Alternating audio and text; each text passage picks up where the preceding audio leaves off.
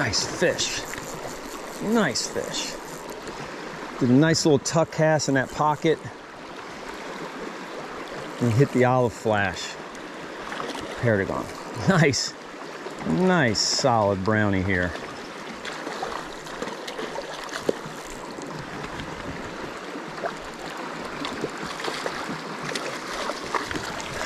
Here we go.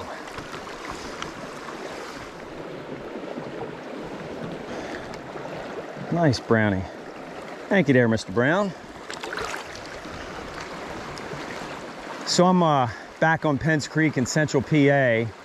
And what I'd like to do today is I want to talk about the 5, what I feel are the 5 most important things you can learn to really become a better Euro Nympher, to really up your Euro Nymphing game. And I'll start out with casting. You can see that fish right here. You got a small pocket just behind that rock, and I did a tuck cast right in kind of that white water, and he hit probably 12 inches into the drift. And the reason I was able to get that fish right away is because I was tight to the sighter. So if I were to learn anything, or if I were to teach anybody one thing and one thing only to become better, it would actually be casting. And I've done a casting video, and I hope you check that out. But I really feel like and I don't know why, but the cast is so downplayed when it comes to Euro nymphing. But when you look at all the best Euro nymphers out there, they have one thing in common, and that's their ability to cast. Tucking the flies in, flies hitting the water first, tight to the sighter right away. You can cast and fish at distance. The river opens up for you when you really become a good caster.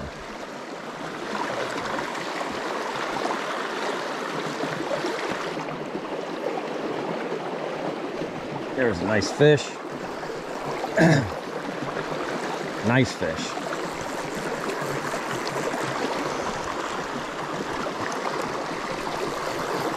Hit the olive flash again. Nice chunk of the brownie. Boy, look at that red tail.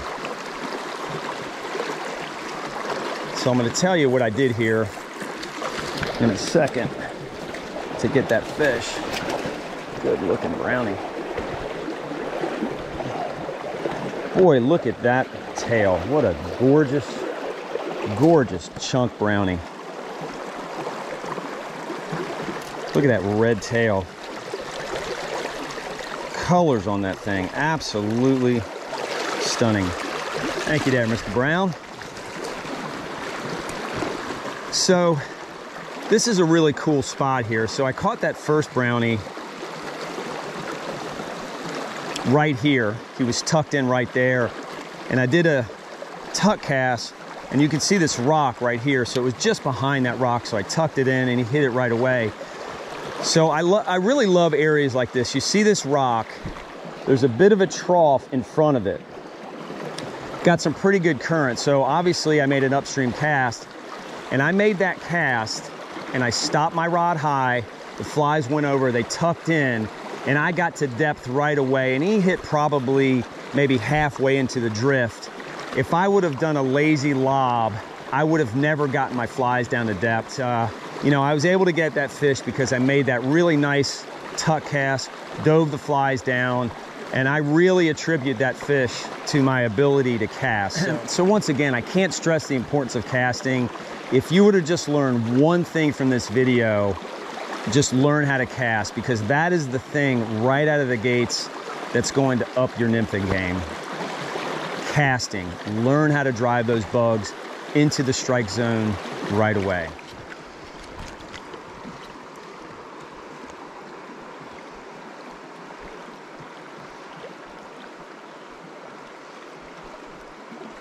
There we go. I don't know, boy, it's a nice fish. I don't know if you saw what I did there. Is I made we have some depth down here. So I made a nice tuck cast. I got my flies to depth right away. And as the run got a little deeper there at the bottom end, I just lowered my sighter into the water, and he nailed it. He hit the dropper. Got a France fly. Nice chunk. Thank you there, Mr. Brown. Nice 14-incher. Nice fish. So this run right here, it's a little shallow here. Right there, it drops off and gets deeper there. So I fired my bugs over, did a nice tuck cast. My bugs got the depth right away. And because of that, when it got to the far end here, right about there, I was able to lower my rod and dip my sighter into the water, and that fish hit. Had I not tucked it in, if I would have kind of lazily flipped it over there, it would have taken all the way to the end to maybe get to depth. And that's the importance of that tuck cast, getting it over to the rod tip, driving those bugs into the water. And I'm going to show you how to do that here in a moment. So the way I like to do a tuck cast is, it's just human nature. People look at a run, and where their intended target is, they tend to go like this, and they end up pointing the rod tip where they're looking. And that's why the bugs ends up, they kind of slap on the water and the sighter hits the water. So what you should do, instead of focusing on the run and your target, look above the target, look in the horizon. In this case, you see that kind of bent tree. And what's going to happen is, so we're going to look at our run, and we have the correct amount of line out. So just before we release our front cast or our forward cast, look up into the horizon there, and in this case, that bent tree, and you're going to end up stopping your rod tip there. So boom, rod stops at that tree. You see the flies dove over the tip of the rod. So just stop the rod right at that bent tree. Boom, the flies fly over the tip of the rod, and they just tuck right in, just like that. That's the tuck cast right there. If you want to do a full tuck cast, what I like to do is I'll even look up higher. So we're not going to look at that bent tree. We're going to look at those, say those, the second, I don't know if you can see it out there, there's a couple pine tree limbs, and we're going to stop it up there. But what you have to do is, when you make the forward cast and you stop it, just give a little. So you're going to stop and then give a little. So it's, you stop high, then give a little. And what that does is, the bugs fly over the rod tip, and when they start, they kind of reach the apex, and then they start diving down.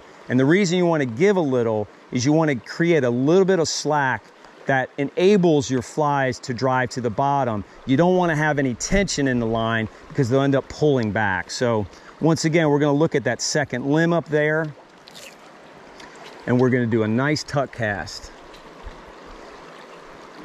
Stop, boom, and I gave. So just stop. You can see how they just, so stop, boom. So stop high, give a little, and the flies just dive right down. Completely unhindered by any tension in the line. So it's stop high, give a little, the flies just go right over and they dive straight down to the bottom. That's it. That's the tuck cast. Real easy. Just stop high, give a little, boom, flies tuck over the rod, drive straight down to the bottom.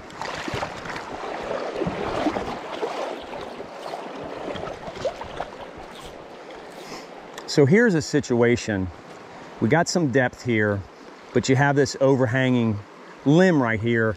And if we do a full-on tuck, we're going to get stuck. So you can actually do a tuck with a water load cast. And honestly, the water load cast is really easy. You're putting the flies behind you. The tension's created by the current, and then you're just driving the flies forward, right? So the casting motion is abbreviated because you've loaded the rod with the water. You're moving your arm forward. You can see the wrist is cocked back, and I just simply move it forward. But if you keep the rod low and you go to high, the flies will still shoot up and go down, and it'll be a tuck cast. It's just a little bit different. So once again, boom, it's in the zone. It tucked right in there. That was a hit. Boom, tucks right in, and we're into our drift there. So it's just one of those casting techniques that, as you become a better caster, you just add it to your bag of tricks. Tuck it in, nice drift right through there. So we got a nice pocket here. We got some limbs behind us. So when you're casting, you always got to look at your surroundings. Look above you, look straight up, and look behind you. And so there's nothing more frustrating than getting hung up in trees, especially if they're behind you because you're not paying attention. So I can't really do a normal cast, meaning an overhead cast. So I've got to do it sideways. So once again, it's casting. Sometimes it's just situational, but you can see, you can go sideways and really tuck it in there and do a really effective job. But everything is practice. I mean, time on the water allows you to do this. There's a fish right there. Thank you there, Mr. Brown. Beautiful fish today. Absolutely beautiful fish today. So my battery died on me. I did a quick change there, but so these limbs right above me here, I couldn't do I had to do a tuck cast because that's a really quick pocket right there. Just a beautiful, I love areas like this. You got a pocket, it's slower, but yet there's current, and trout love these things, especially when you've got, this is very shallow in here too, but it's shallow where I'm standing, but that's about 2 feet deep and it's quick. So you got to get those flies down really quick. So that sidearm tuck cast, I went low to high, and I was able to drive my bugs down there, got it to depth right away, and he hit probably 4 feet into the drift. So once again, this casting sometimes is just situational. When you got limbs, just be aware of it, and you can still do a nice tuck cast. There's a nice fish there too. Nice fish. Boy, I'm catching some solid brownies today. Love Penns Creek. The average size fish here is just fabulous.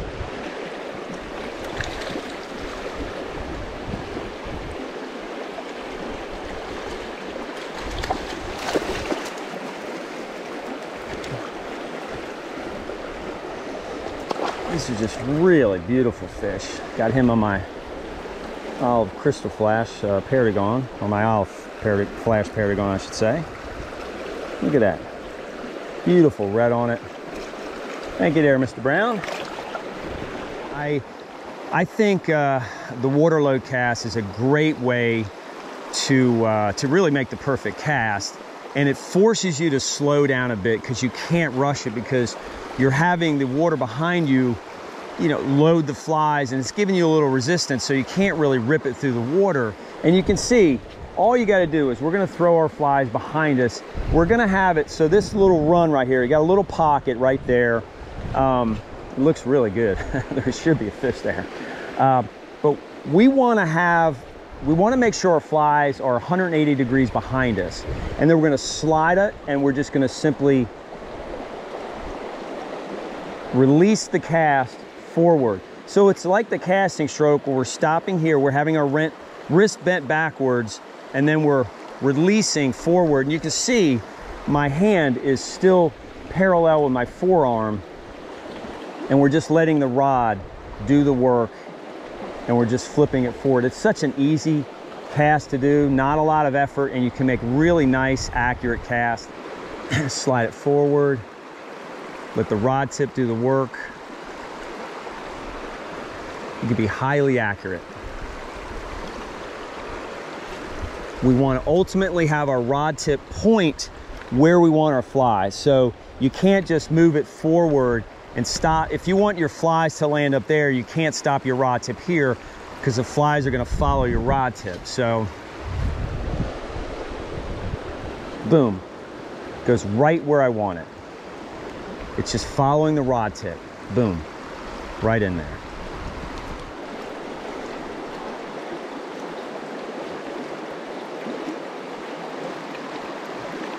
There we go.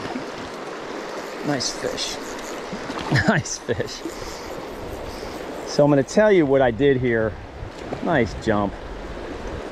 After I land this fish, look at this brownie. These things are so sweet. Quick release. So what I did there is made the drift. I followed my sighter. Then when I went into the back cast, I turned my head and I looked, and I knew exactly where I wanted to have my bugs. So when I made my drift, I went into the back cast, I turned my head, I looked, and then I fired it up and I put it exactly where I wanted, and that's where that fish was. So every cast you have, every time your rod goes into the back cast, you're doing one or two things. You're doing a false cast to put your flies in the 180-degree mark behind you of your target, or you're going forward and you're putting the bugs where you want it to go. So just keep that in mind. Every time you make that cast, have a destination, have a target in mind, and put it where you're looking.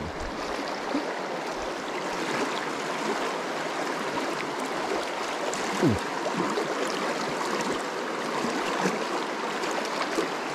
There we go. He hit twice. Hit on the cast before that. So obviously I've talked about casting for a long time here. I just think it is, without a doubt, the most important thing you can learn. He hit the France fly. It is the #1 thing to learn to really up your game. But what do we do after we make that cast? What's the next step? Thank you there, Mr. Brown. So what's the next step? So the second thing you need to learn is managing your line. So we make the cast, now the current creates slack in our line and we have to keep up with our bugs.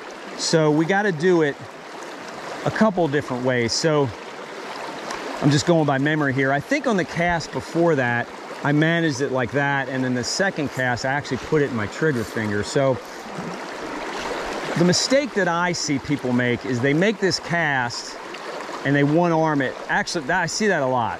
They one-arm it, flies hit, and they start moving their rod.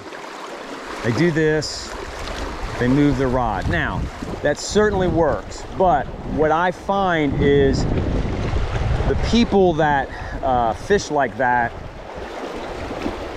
they struggle in water like this because they start moving their rod and they start pulling their flies downstream, and they tend to do better in, say, medium runs where, you know, they catch up to the flies and then they start moving their rod. So people will go out and they'll catch fish like that. So that's what they do all the time, right? But there is a better way to do it. Have these two hands working in tandem. Bugs hit, and I start working in the slack with my non-rod hand. That's one way I do it. And when I actually caught the fish, is I tucked it in there, I moved it to my trigger finger, and I just started stripping it in. So I moved it to the trigger finger while it was, actually my middle finger, I moved it while it was in the air. Just make a nice transition, and I just did one big long strip, just like that. There's another way you can do it. You can figure eight it. I typically do that in slower runs, but you can make a cast, move it to your trigger finger, and then you can figure eight it in. But you want to stick the landing and manage the slack to the rod, not with the rod.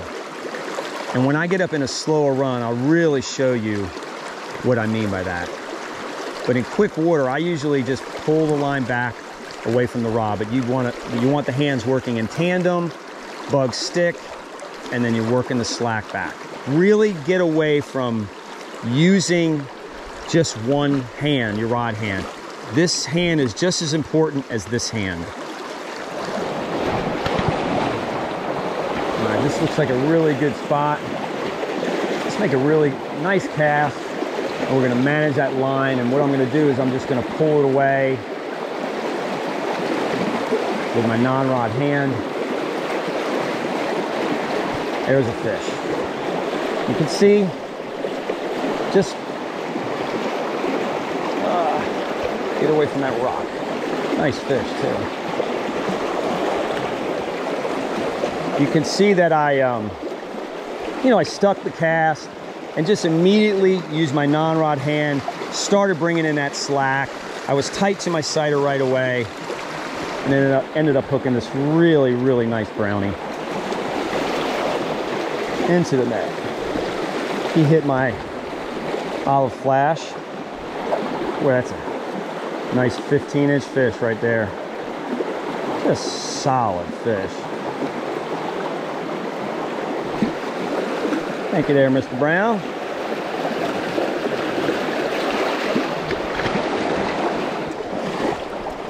You can see as I cast, I'm just ready to manage my line the moment the bugs hit the water. There's no hesitation. Everything is in unison. Hands are all working together. Bugs hit the water, I start managing it. The moment it hits the water, I'm ready. And you can see I'm taking it to the rod sticks. I'm managing it right away. You can see as the flies are in the air, I'm actually moving it over to my middle finger, and I have time to do that. You can see I'm figure eighting here because it's a little slower.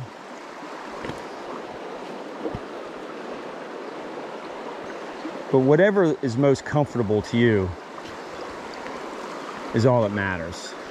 This is a good looking run on the other side. So got a lot of stuff happening here. We got fast current.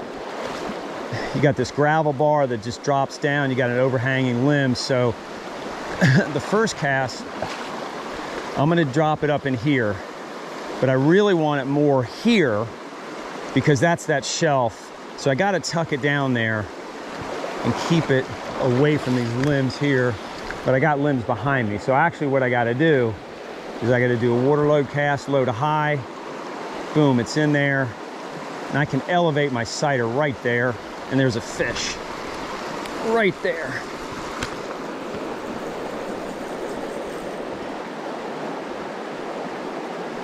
So that was all, I made that all happen with a water load cast, low to high, tucked it in on that shelf, managed the slack to my rod, moved the rod a little when I got vertical, and the fish hit.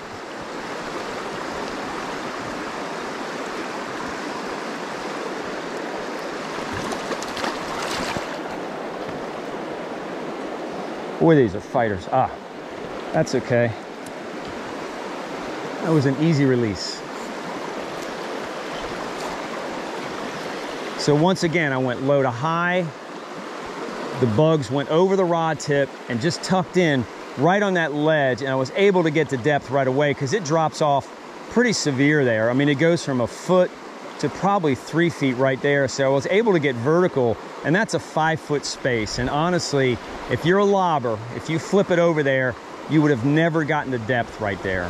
Well, it would have been really hard because of that limb anyway. So use that low to high, manage it to the rod tip, and then move the rod with the current just to keep up with your sighter, and then you can get vertical when you have the proper depth.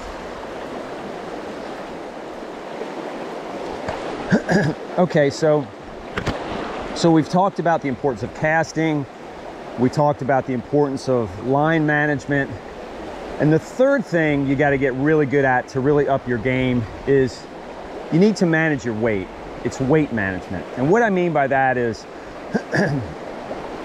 how much weight is necessary to get your bugs down into the strike zone. And so this particular run, I caught that fish a moment ago, actually almost caught it.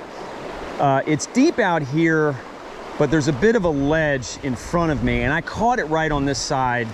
So it was right on that ledge, and I'm using my bottom fly is a 2.8 millimeter bead. It's a size 16 olive flash Perdigon, and I have a 2.3 bead on my dropper. But I'm trying to get out more in the middle of that run, and I'm having a hard time achieving the depth that I want. So what I'm gonna do is I'm gonna go from a 2.8 bead to a 3.3 bead, same size bug, size 16, same bug. And what it's gonna do, it's gonna help me get to depth quicker. right out in the heart of that run. So let's see how we do here.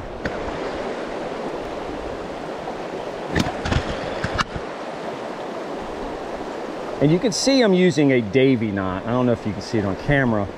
And I really think a problem that people have, it's the reluctance to change flies, is because they're not very good knot tires. And you can see how quickly I just put that fly on with a Davy knot. And so, you know, if you're, a lot of people I see fishing and all of a sudden, you know, they should be managing their weight, they should be changing their flies, but they don't do it because it takes them a long time to change. And my suggestion to you is pick a knot and get really good at it. I mean, you can sit there and watch TV and practice your knot tying over and over and over. So now I got a 3-3 bead on, and I really think that's going to be the ticket to get to where I want to. So let's do a water load cast, load a high, get it in there. Yeah, and I can already tell I'm really getting a great drift in there. Load a high, boom.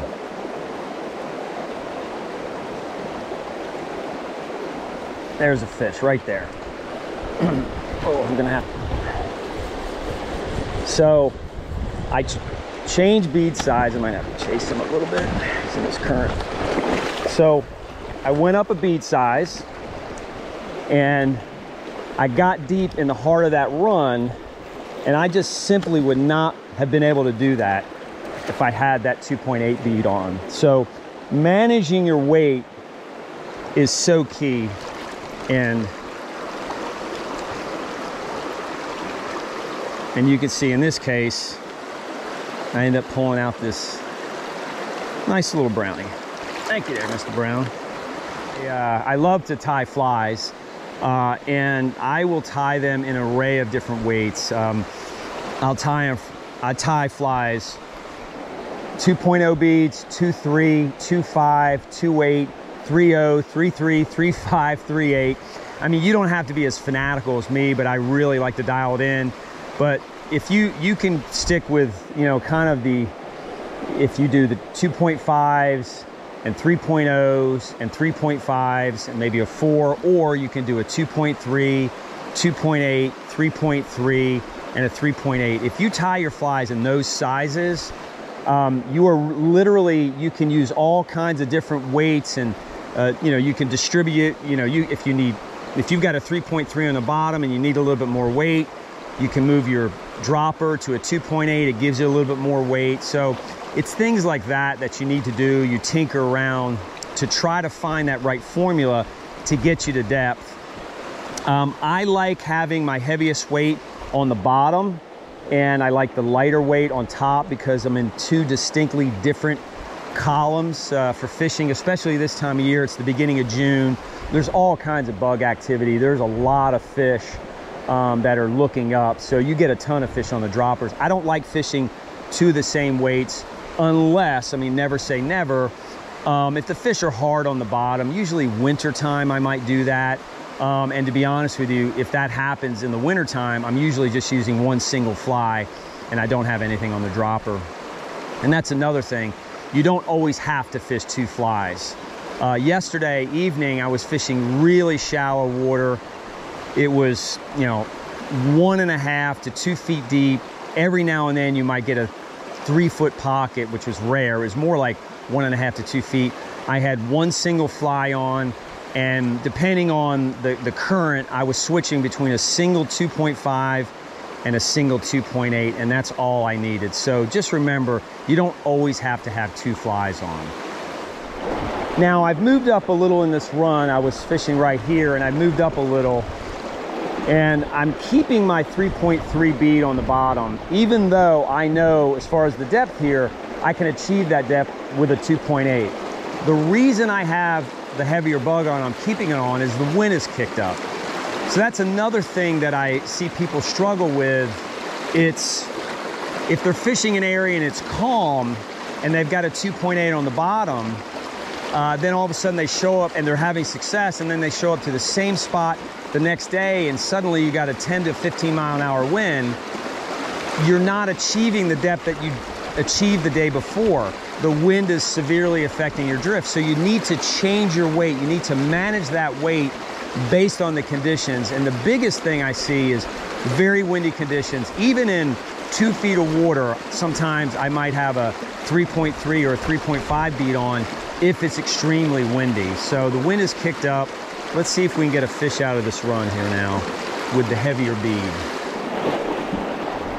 Saw a fish rise. So I'm not doing a tuck cast here. It's not necessary because it's shallow, but I'm getting a nice drift in there.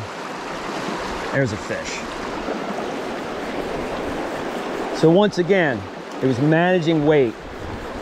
I kept the heavier bead on, even though it's relatively shallow in there, and I know if it was calm, I'd have a 2.8 bead on, but I had to have the 3.3 on just to fight the wind.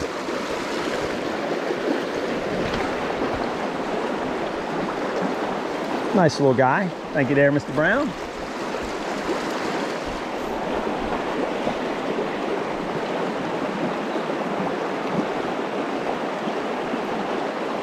Still have that 3.3 bead on, and this is the next cast, and this is a decent fish here. Very next cast. I believe he's on the olive flash.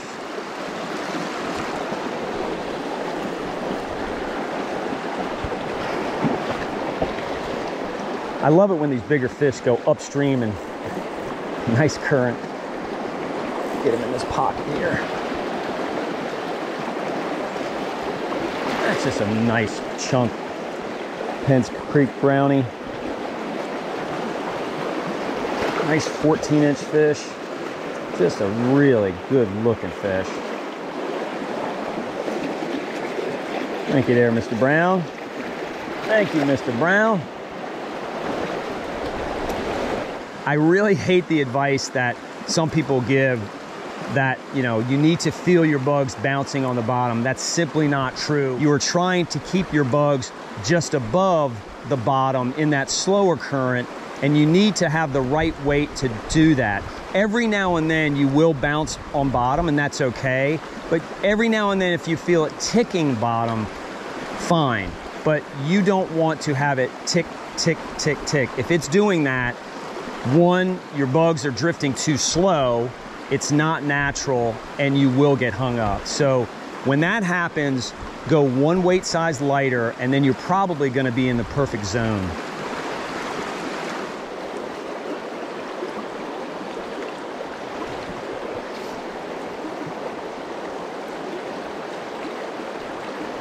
Nice fish right there. So what I did here is that run I was just fishing is right there. I moved up here, the wind died down a bit, it's shallow. I switched my bug back to a 2.8, had the right drift in there, then he hit it. This guy hit the dropper.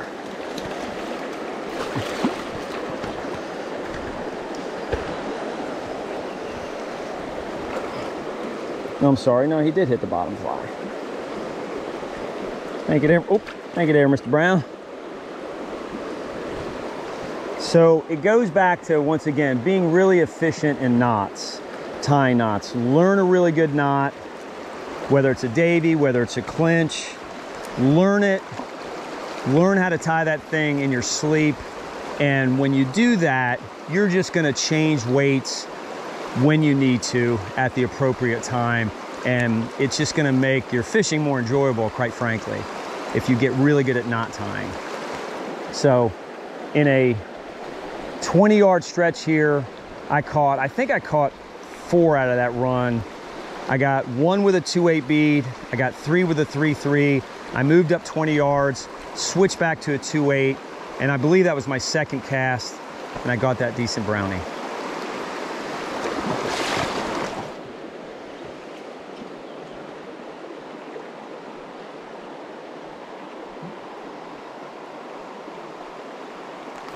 There we go.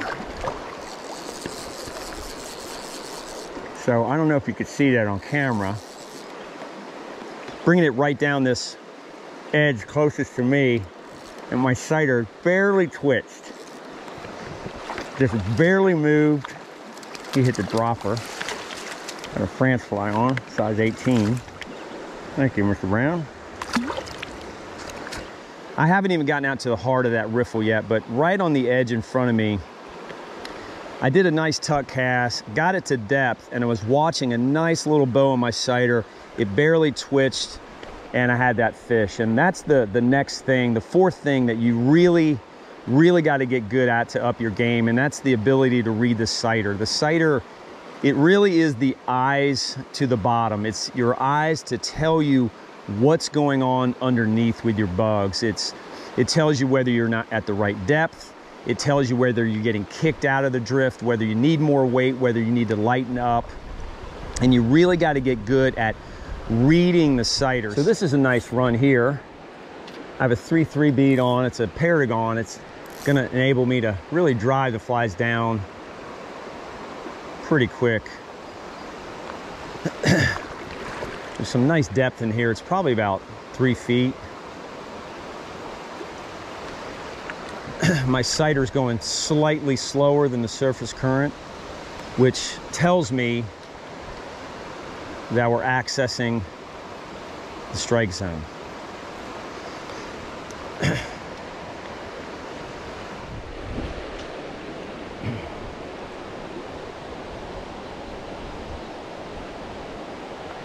There's a fish.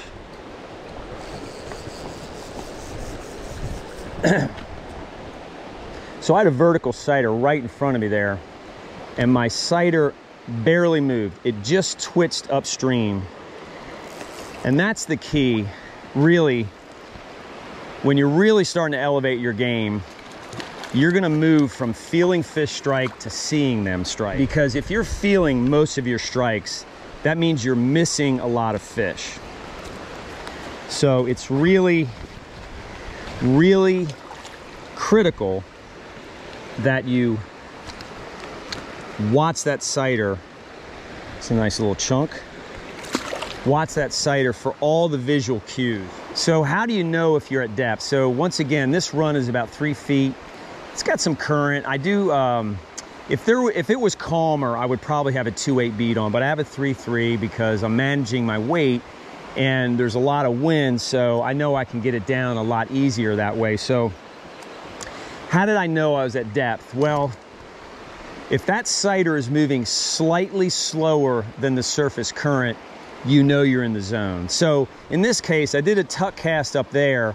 It drove the flies down, and then I was probably 2 feet in the drift, and I could tell my sighter just kind of shifted. It got a little slower. Devin Olson calls it the downshift. I just simply say it's going slower than the surface current. So that's what you want to do. You just want it going slower than the surface current. And when you achieve that, like right there, and this is a kind of run you can get vertical on your sighter. And what I mean by that is when we get vertical right there, we know that drift is bottoming out. So you got to play around with your tippet length. I like a short amount of tippet because I use a micro leader so I can dunk my sighter, but I have about 4 feet of tippet from my tippet ring to my point fly. And you know, it's really perfect here for 3 feet. Right here, slowing down. And I'm dipping my sighter just a tad to achieve depth. I'm dipping it just a tad to achieve. Now right there, it kicked out. So what happened was my sighter, I was really at depth right here, but it's a little deeper here. And what happened was my sighter kind of tilted backwards. And when that happens, that means you're getting kicked out of the drift. So there's a little shallow spot there. I was at depth. When it got below that right here, my sighter kind of went that way. When you're seeing your sighter move out of your drift, that means it's getting caught in the heavier current above that slower current, and it's knocking it out of the drift. So once again, the sighter tells you everything. So in order to fish that properly, I need to either step back or put a little bit more weight on. So in this case, I'm just going to take a couple steps back here, and I can throw up higher, and I can probably achieve depth there. So right there, see, now I'm just in the drift where I got kicked out a minute ago right there. it's one of those things where it's time on the water. Time on the water is going to help you learn to read your sighter. A mistake I see people make is they have too much tippet and then they end up putting their sighter on the water, and what happens is your sighter is going to get way ahead of your bugs. Your bugs are going to lag behind if they're at depth, and what happens is you'll miss a lot of strikes, or you'll ultimately end up feeling it and missing the fish because the fish has to work out that slack between the sighter and your fly, and that's when you ultimately feel the fish, but a lot of times it's a little bit too late. So you really have got to dial in the tippet length. You know, you want it around 1.5 times the depth of the water. And so don't be afraid. Once again, it goes back to tying knots. Don't be afraid to lengthen or shorten your tippet, but I like my sighter right on the surface, because the closer you get that sighter to the water level, it gives you a lot of visual feedback, much more than if it was a foot or so above. So let's take a couple steps up. Get a tuck cast. I got a vertical sighter right away. It's going slower than the surface current. And I know I have the right amount of weight because every drift seems to be really, really good in here. Right there, it's achieving depth. And I'm just watching for any visual cue. It's twitch, stop, anything that just looks different than the speed of the current. And you strike at everything. Because a lot of times, it's amazing how I've caught some really large fish where the sighter just simply it barely moved. And then you set the hook, and then you're into a big fish. So you just gotta watch for all the cues that the sighter gives. If your sighter is going down the stream and it's all loose, that means you've got too much tippet. The fly is lagging behind. If it gets kicked out downstream, that means you're too light and you're not down far enough. If it kicks left or kicks right, it's the same thing. It's hitting these other kind of microcurrents underneath there. And typically, when you see your sighter get kicked left, right, or backwards, that means you don't have enough weight on.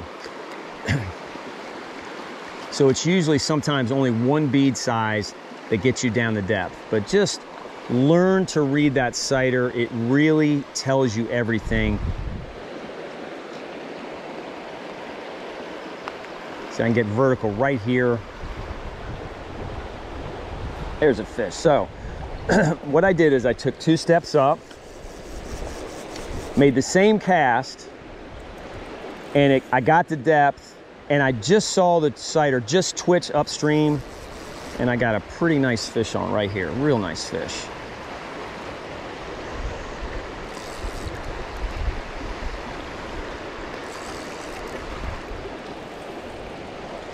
Get him out of that current, move him over here.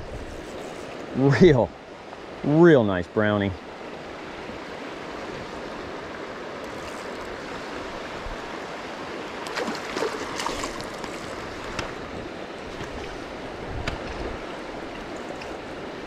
Boy, what a beautiful fish. What a beauty. Absolute beauty. What a nice chunk. Good 16-incher right there. Hit my size 18 France.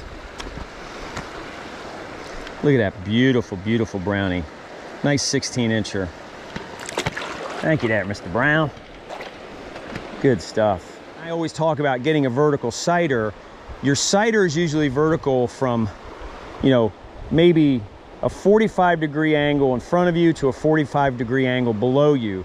If you can get up to a run like this, and it's deep enough to do that, you can almost fish under the rod tip, and you can start getting vertical here, and then you know you're at depth if you're at vertical. When I was downstream a bit, I was throwing up, and my flies were floating over that fish and achieving depth below it. So I took 2 steps up, threw up, I got vertical, and I could tell because it slowed down and it just twitched right in front of me, and I caught that beautiful 16-inch brownie.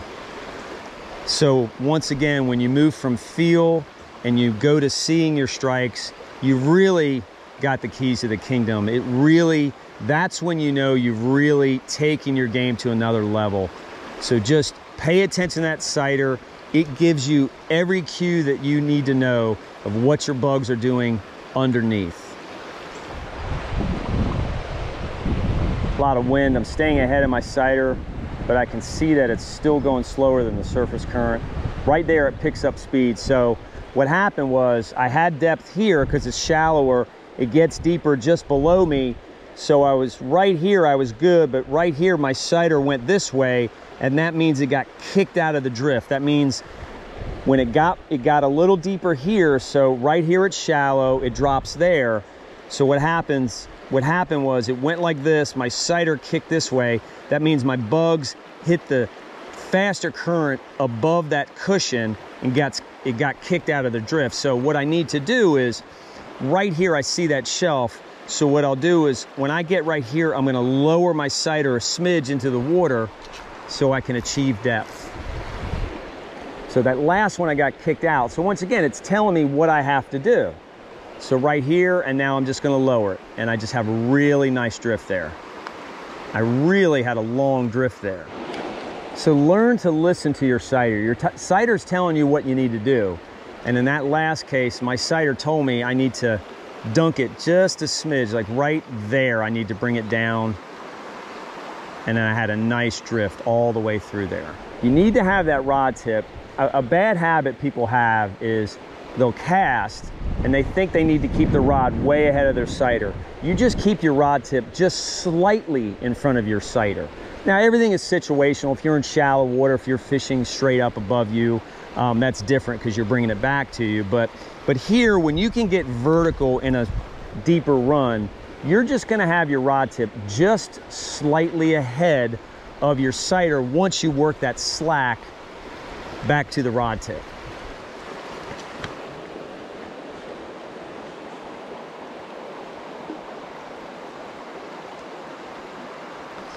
There's a fish. So I'll tell you what I did there.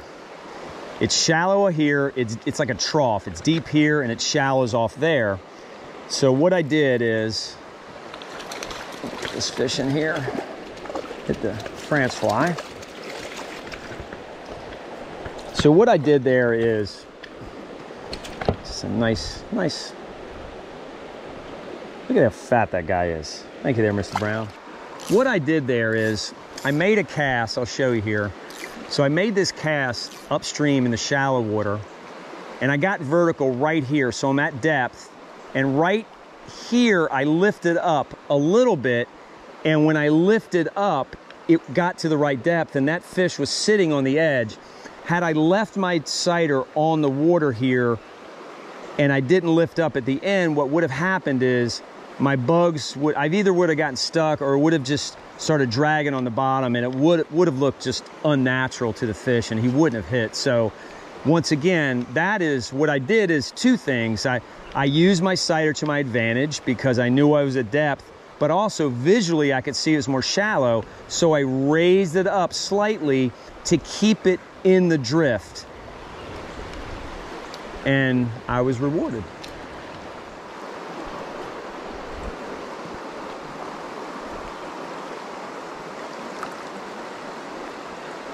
There's a hit, just a twitch. He hit, missed him, or I lost him, I should say. So right there, I got a really nice long drift, and just at the end there, it was almost too far, but I still had enough good drift left, and I just saw the bow in my sighter just twitch, and that's really the key. So when you're looking at your sighter, I always tell people, tight is, let me pull my sighter here, and I hope you can see it. That's tight, that's loose. That is right there. It's kind of the in-between between super tight and super loose. It's right there. You just want this really nice bow. So when you always hear me say get tight to the sighter, that's what I'm really saying is you get the cast in, and as quick as possible, you're going to get tight to the sighter. You want that nice bow in it, because that's going to give you the cue. If you're too loose, it's too big of a move for the fish to make, because trout most of the time, they just open their mouth as the bug comes by in the drift. They just open the mouth and grab. So if it's too loose, the fish needs to really hold on to that bug before that slack works out and it moves it. So when you're right there, you just see these subtle moves in the sighter. If it's too tight, that means you're pulling it through the drift. So it's that in between, the in between tight and loose. That's where you want it to be.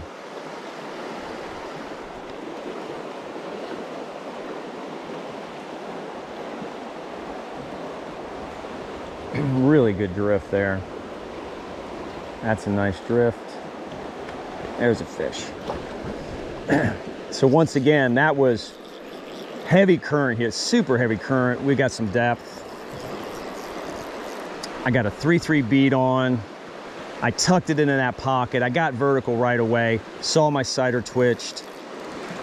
And I got a beautiful, beautiful brownie right here. This is a good 15, 16-inch fish. Boy, look at that red tail. What a fish.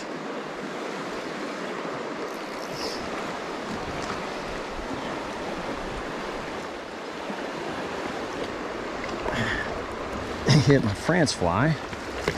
What a gorgeous, gorgeous fish. Look at the red on that. God, it's almost pink. Boy, that's a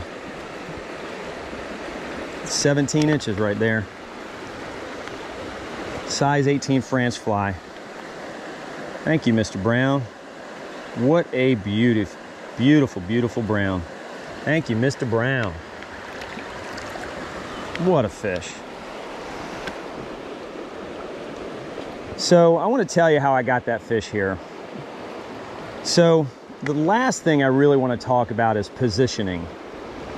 And now I say casting is the most important thing you can learn, but positioning before you cast is really important, because you can be the best caster in the world, but if you just kind of roll up to a hole on top of it, you can cast great until your heart's content and you're not going to catch anything because all the fish are going to scatter. So this hole right here is, well, first of all, I was making about a 25-foot cast there, and if I was a lobber, it would have been really hard to do everything I needed to do on that drift to catch that fish. So my ability to cast over in that pocket about 25 feet and tuck it in there was helpful, but I'm below the fish. So, and that was a big brownie. That was a nice 17-inch fish. And I can tell you, you need to move into position to get the best cast possible and the best drift possible without blowing up the hole and spooking the fish. So,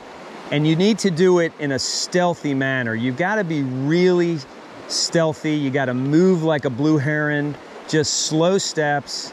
You got to take your time and move into position before you make that cast. You can't be splashing through the water, just roll up on the hole and just try to get a vertical sighter in front of you, because it's just not going to work. So right here, I'm below the hole here.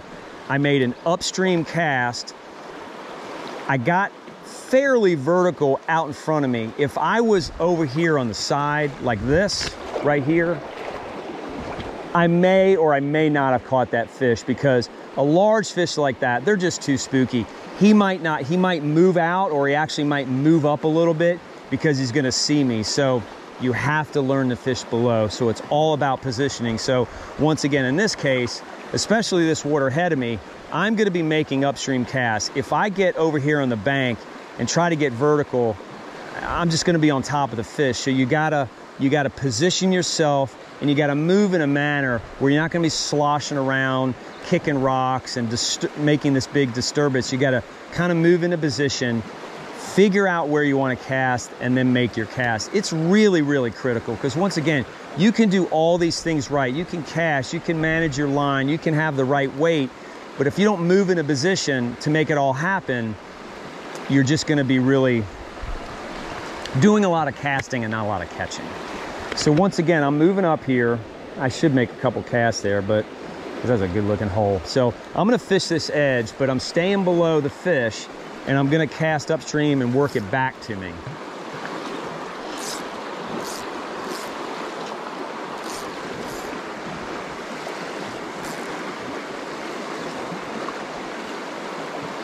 And I'm elevating my rod because the sighter's coming back to me. I'm gonna keep moving up, fishing in front of me.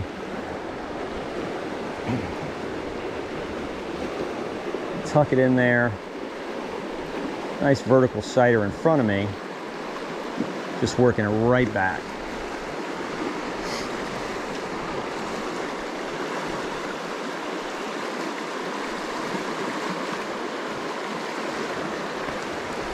Now there are sometimes you can walk up to a hole, but you have to use everything to your advantage. You've got to use obstructions like rocks or logs.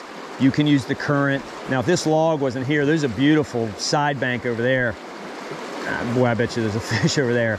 But this is a perfect example where I can roll up here. This disturbance allows me to get as close as possible. So you've got to use things like that to your advantage. I really feel like there's a fish tucked up here, and you can see this perfect example. I can't get over here to the right, I'll be on top of it, so I gotta stay below.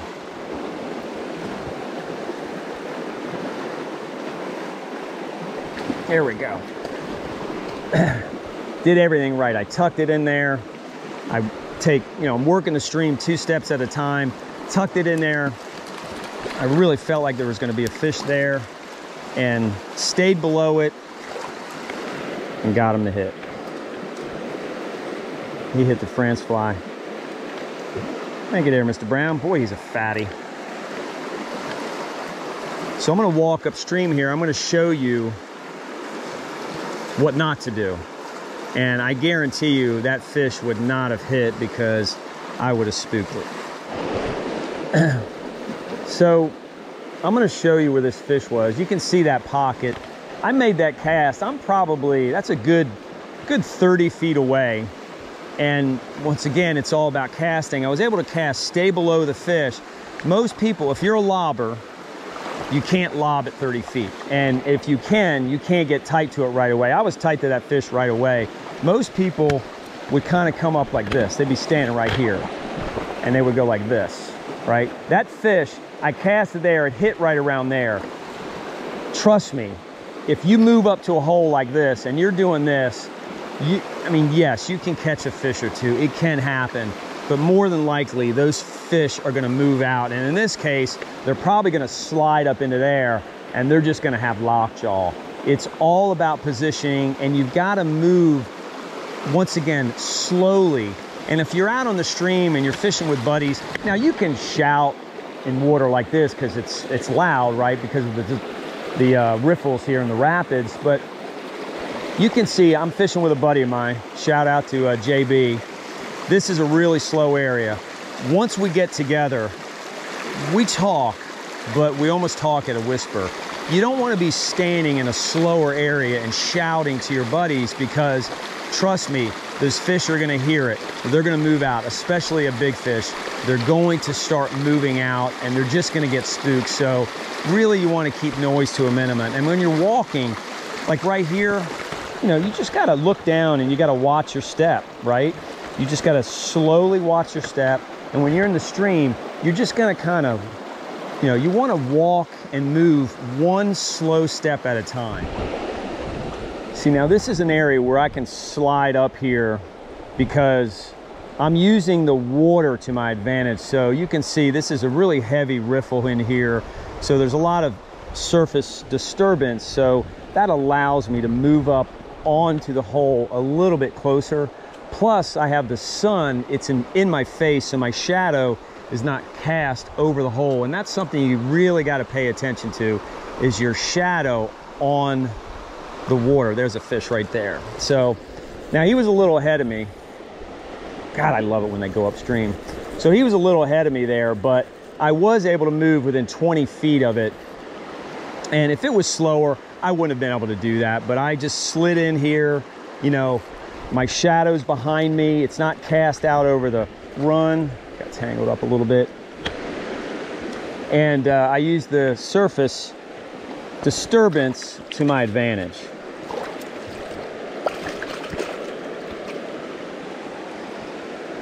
It's a nice chunk right there.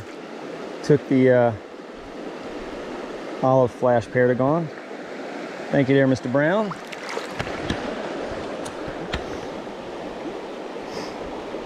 I think there's some more fish in here. That's one thing you really got to pay attention to, like I was saying, is the sun. So sometimes you can't help it, right? Just depending on the side of the river you are on. So if the sun is at your back, your shadow's going over the hole.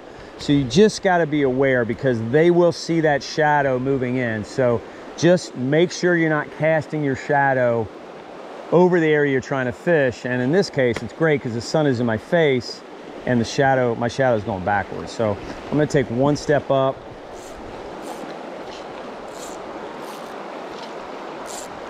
Get into position. Look at my target. Put the fly where I want it.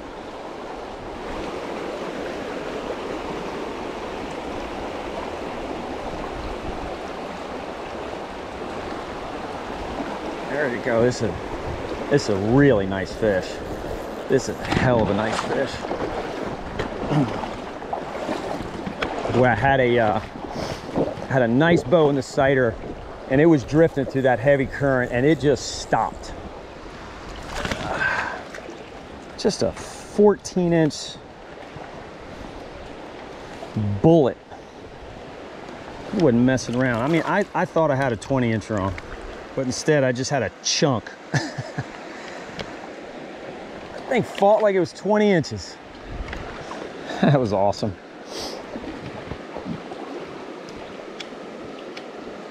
Once again, this riffle allowed me to get up closer to the fish. A lot of wind, and I really actually struggled a little bit with that drift, but I really leaned into it. I had a big bow in my cider, but it just stopped, and caught that nice little brownie.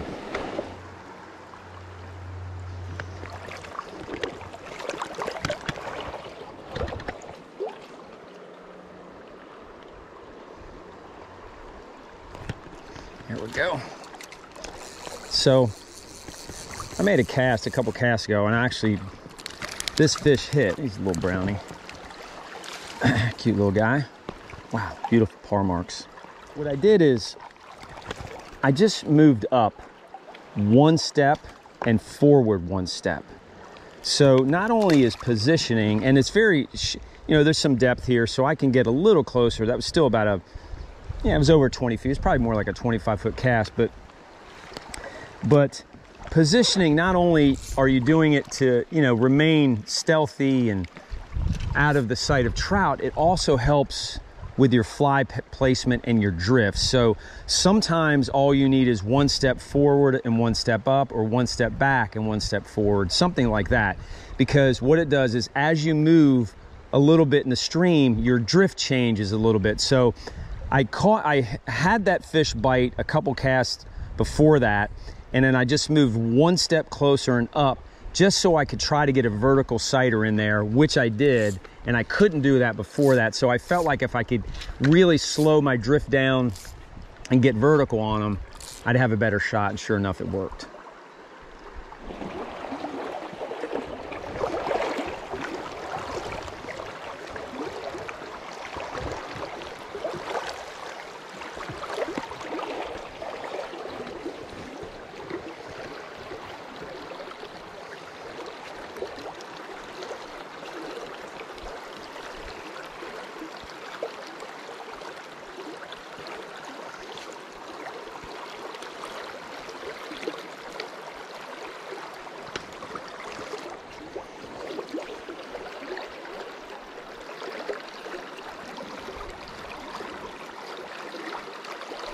Here we go.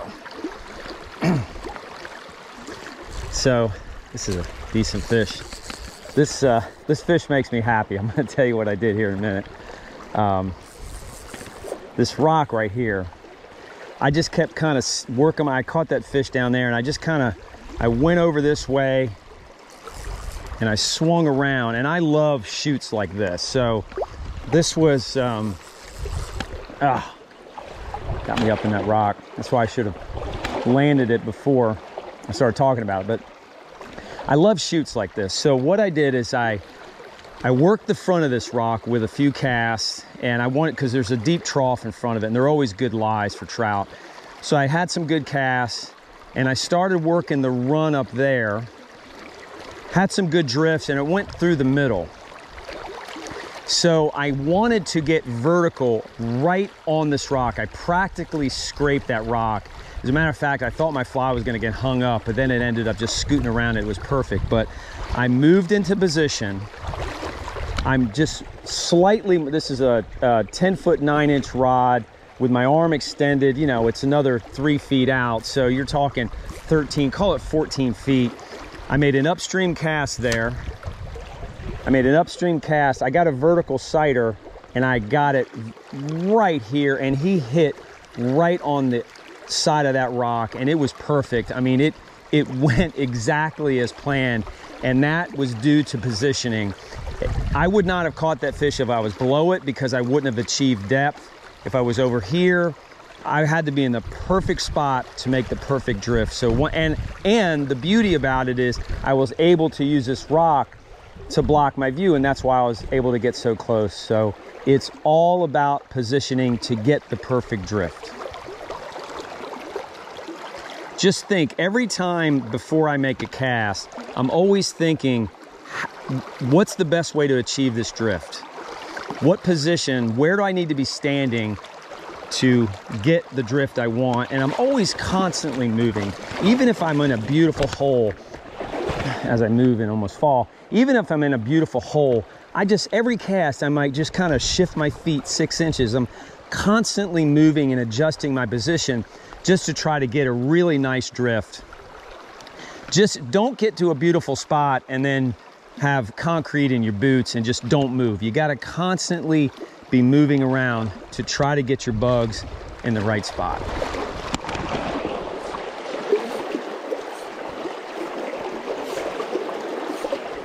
Just inching my way across this really nice riffle right here. Just really working it thoroughly.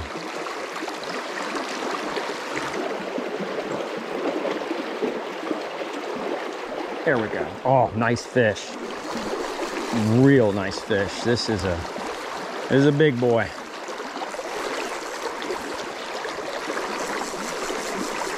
This is a big boy. Ooh, this could be 20. Certainly 18. What a nice fish.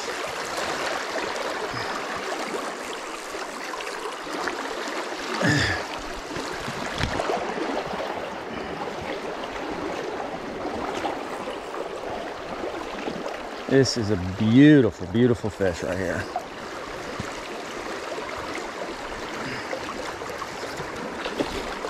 Look at that big old boy. Big old boy.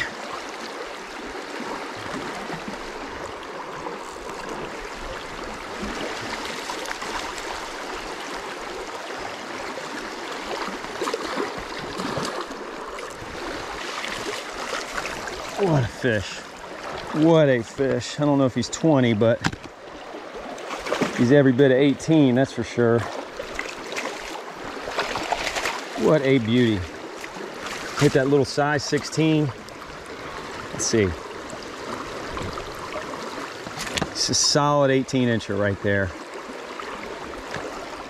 Look at that brown. What a beautiful, beautiful, beautiful fish.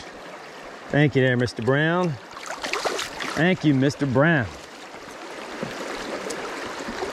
So let me tell you how we got that fish. So I started back here. I was a little shallow water, and I started working my way across. So I would make a cast, make a nice drift, inch forward, make a cast, drift, and I literally felt like I was moving and working a half a step at a time.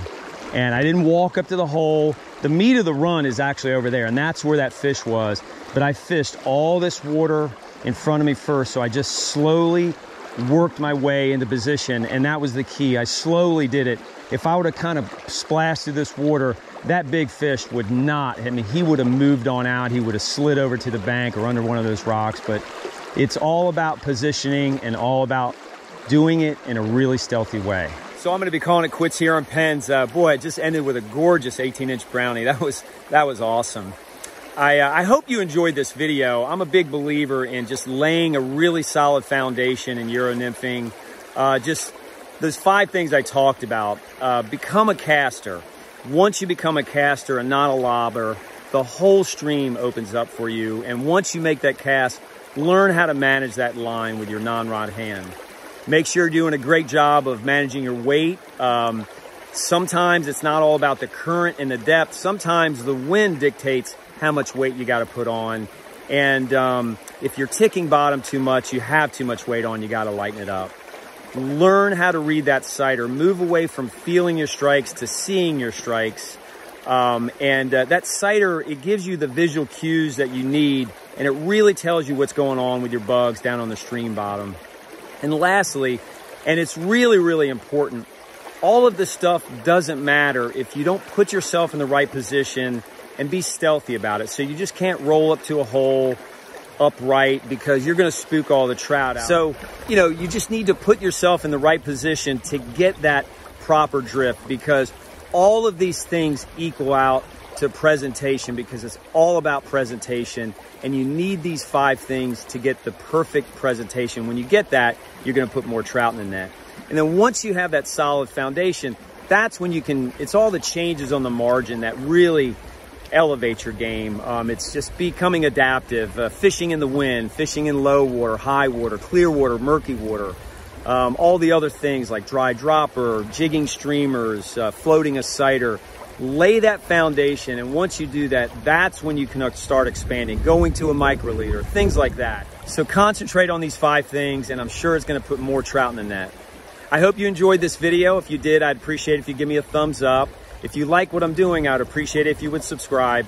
And as always, tight lines, everybody. I'll talk to you later. Bye.